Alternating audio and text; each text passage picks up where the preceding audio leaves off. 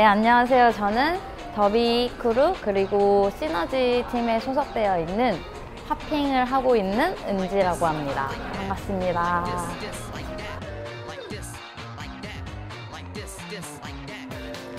외국분들이 제 이름을 발음하기 너무 힘들어 하셔가지고 다른 나라 갈 때마다 이름이 약간 다르게 불리는 거예요. 그래가지고 바꾸려고 고민은 해봤는데 마땅히 떠오르는 게 없어가지고 떠오르는 거 있으면 좀 지워주세요. 멋있는 거 하고 싶은데 없어가지고.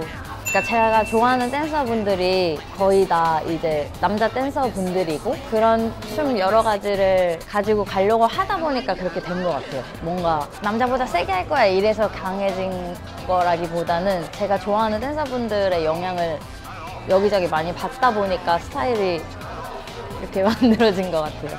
그래요? 딱히 그런 것보다 개개인이 스타일이 다 달라요. 그러니까 누구 한 명이 어떤 같은 스타일을 좋아한다기보다 같은 장르를 하는데 개개인이 좋아하는 게 다 달라서 저는 그 점이 되게 좋은 것 같아요, 저희 팀이.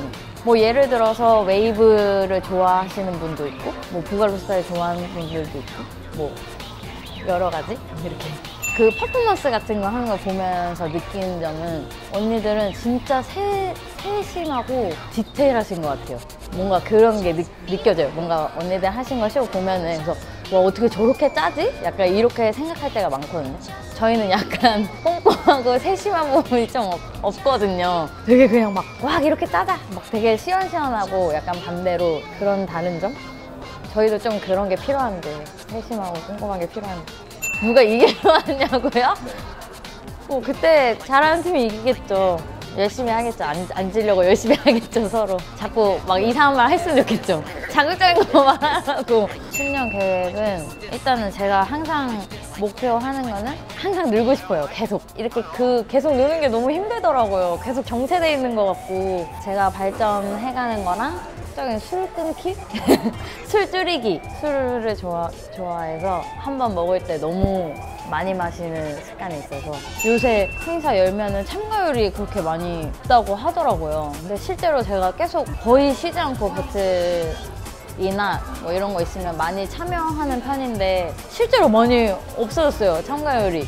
예전에 비해서 불과 몇 년 전에 비해서 계속 줄어들고 있는 것 같아서 조금 더 관심 많이 가져주시고 꼭 춤만 추는 댄서분들이 아니더라도 그냥 막 대학생분들도 춤 많이 추시고 많잖아요. 막 직장인분들도 춤 많이 추시고 너무 막 부담 갖지 마시고 그냥 와서 많이 즐기셨으면 좋겠어요. 이 친구도 춤에 미친 아이, 독한 아이. 가끔은 저도 보면서 반성을 많이 하게 해주는 진짜 열정이 엄청난 대단한 친구예요. 네, 안녕하세요. 저는 한국 워킹 댄서 왁시입니다. 더비 크루와 시너지에 소속되어 있는 은지였습니다.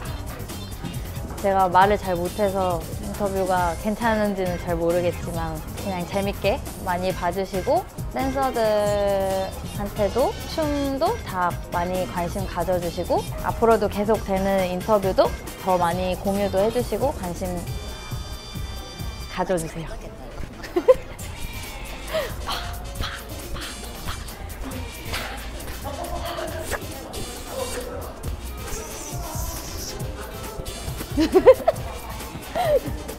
됐나요? 됐어요? 됐어요? 됐어요? 짠! 짠!